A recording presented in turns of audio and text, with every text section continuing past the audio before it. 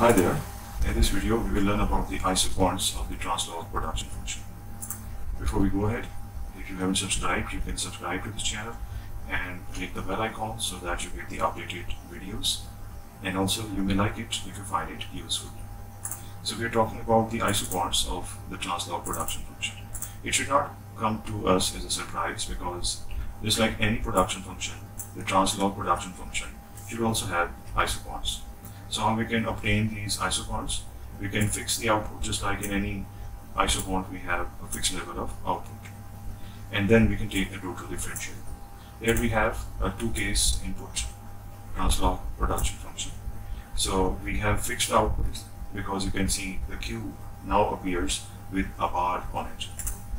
So after this bar, now we are going to use this process of total differential. And on the left hand side, when we took the differential of this natural logarithmic form of Q, it appeared like this. And on the right hand side, we have to see that if we have labor or capital, that is either of the two variables, we will have a result. Here we have labor, and that's a variable, so the result is there, which is non-zero. But for this term, since there is no variable, neither labor nor capital, the answer is 0. And you can refer back to the last video in which we understood the elasticity of scale of the Translog production function. Following the same process, we can find these terms as the total differential of the Translog production function. So you may refer back to that video.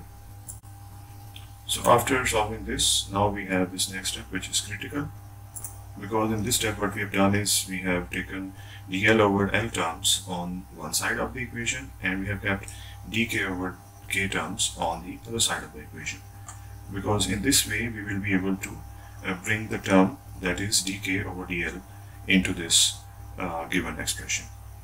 Now I have taken dl over L, a common factor in all of these three terms. As you can see, this is a common factor, and the remaining terms, they are there. And on the right hand side, I have taken dk over k as the common factor, and the remaining terms, they are there. Now it is a convention that we write it as dk over k, so this is why I have made a mirror image of the equation, and dk over k term is now on the left hand side, whereas dl over L term is on the right hand side. Now what we can do is we can do cross multiplication and gather the dk over dk over k and dl over L term here on the left hand side. Since we have brought it from the right hand side, it gets reciprocalized. We have kept this minus here as well as this term in the numerator, and this term actually is in the denominator, that is the term on the left hand side has been brought into the denominator.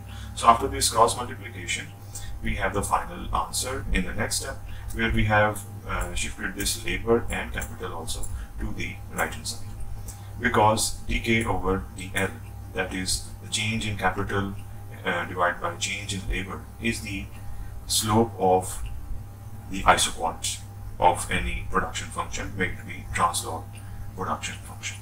So it has a negative sign, and that negative sign is representing that we have a negatively sloped isoquant. Just like any other production function, the slope is negatively sloped, and it is in logarithmic space this time because the production function is logarithmic production function. This is the answer, the left hand side of it, and in other words, we have the ratio of the marginal products with a negative sign as the slope of the isoquant. So this was about the isoquants of the Translog production function that are quite similar to the usual isoquant of any other production function. Thank you.